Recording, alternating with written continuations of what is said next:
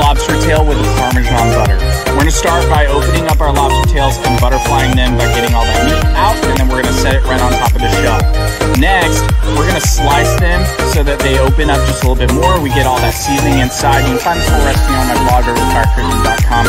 Mixing the seasoning with a little bit of oil, we're gonna lather that over the top of the lobster tails, smoking it at 375 for about 20 minutes until it is no longer translucent and it is beautiful.